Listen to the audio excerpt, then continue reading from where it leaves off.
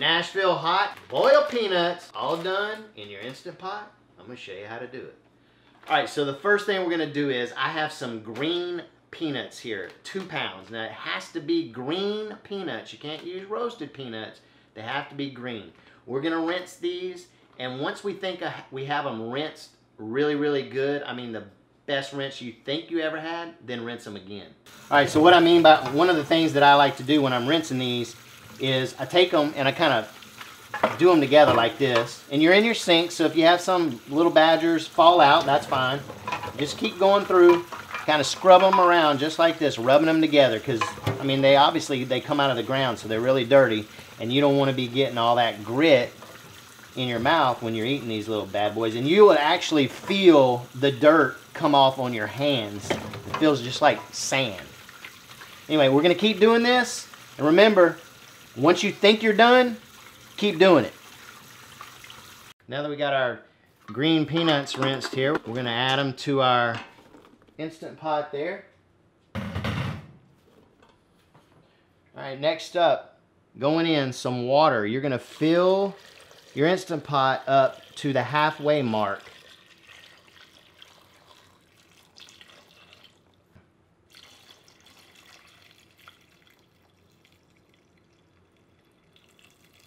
All right, we're at the halfway mark. Okay, next up, 1/3 of salt, and this is Himalayan pink sea salt. You could use kosher salt if that's what you wanted, or just probably regular table salt. Just understand I've never done it with regular table salt before, so if you use regular table salt, it could be more or less salty. It probably would be less salty. All right, now we are going to add, all right, I need you guys to pay attention. All right, so this is going to be my Nashville Hot seasoning here. Hopefully you can see that. It's just a Nashville Hot dill seasoning from a local place called The Butcher Shop.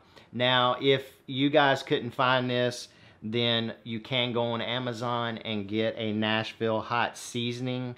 They sell it at Walmart, Amazon. I'll leave links to that. And all you would need to do is just add some fresh dill sprigs to this. But I'll leave a link for The Butcher Shop as well. I'm not even sure. I'm thinking they'll ship it, but I'm not positive.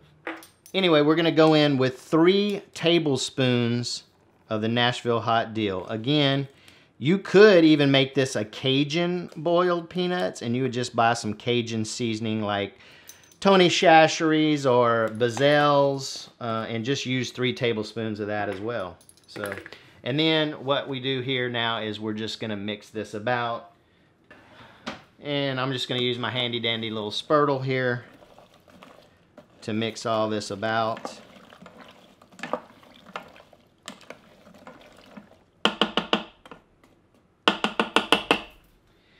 Next up, you're going to take your something. If you don't have these trivets, you could probably use something else. You just want to set them on top. We want to try to keep these as submerged as much as we can. I mean, it's not going to get them all, but it'll be fine. So now we'll just put the lid on it.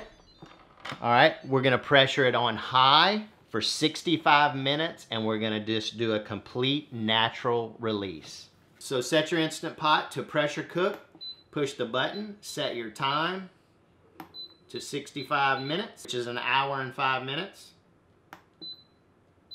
Set it to high, and then hit the start button.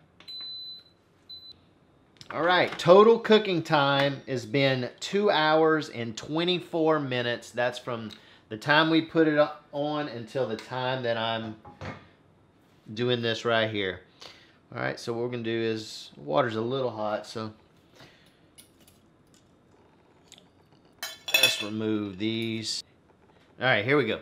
All right, you see what I got here? I'm fanning this so it doesn't clog up the lens. But see what we got here? We got these floating. The longer you leave these in the liquid, they will start to sink. So it really just depends. Do you like a firm boiled peanut, or do you like soft peanut? What I normally do is I will take these and just let them cool to room temperature, and then I will stick them in my refrigerator overnight. And usually within 24 hours, they are about to the level of tenderness that I like. And what happens also is this juice and whatnot, those peanuts will actually suck that in. So anyway, we're going to give these a little sample here real quick and see how we did. See what the flavor's like. All right, let's give these little badgers a sample.